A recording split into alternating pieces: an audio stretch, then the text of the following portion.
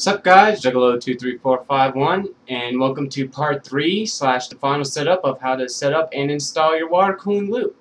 Alright, I have everything installed, as you can probably tell. I'm trying to move it like so. I have the Bay-Res mounted right here, roughly like the 5th one, I think, or 6th. I have a funnel.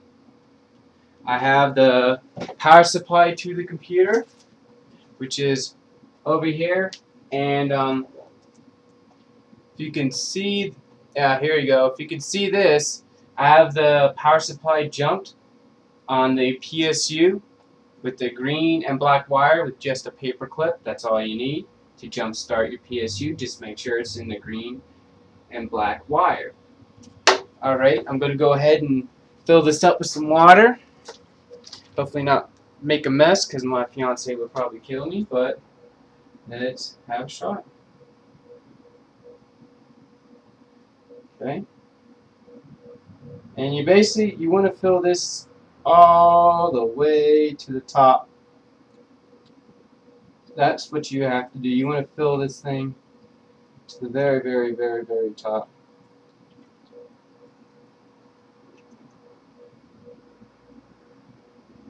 Okay.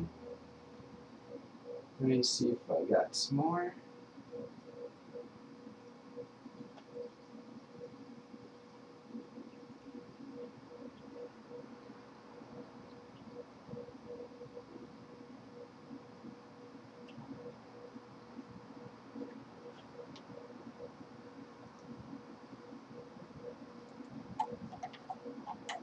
Okay, I think I have it pretty much to the top where I would want it.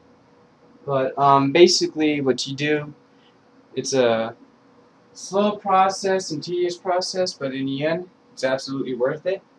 What you do, you come over here, and basically you turn your PSU off and on the back. So I'm not going to show you me doing this, so I'm just going to hopefully turn on. Okay. Let it run until it goes to about halfway or to the bottom.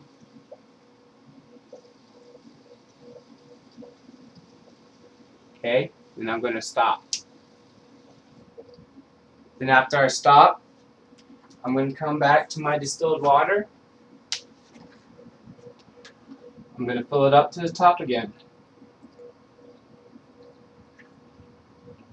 Alright.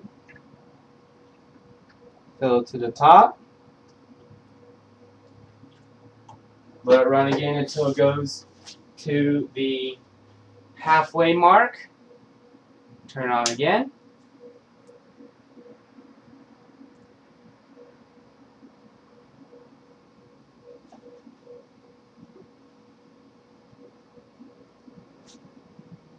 And it's not turning on for some reason.